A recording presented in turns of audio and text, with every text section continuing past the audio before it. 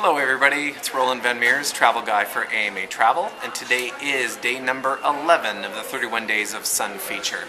As promised, we're going to talk about Huatulco today, and it is a destination that I was able to explore myself a few years ago. Gotta say, loved it.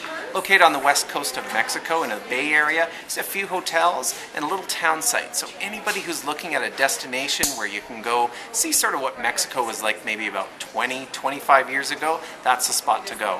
And for us Albertans, it's great because they've increased the amount of air frequency that's going into the destination as well. Also, when you're booking your package, make sure you take advantage of the early booking bonuses. The way that those work is it might be a discount whether it's from the airlines, a tour company, or maybe even the hotel. They're willing to offer discounts if you're going to be paying early. But although you might have to pay a little early, you might be able to save some good prices on your vacation. So at the same time, you want to make sure that you ask your travel counselor on how to save $100 when you're booking your vacation. So make sure you call, click, or come into AMA Travel and we'll take care of that for you.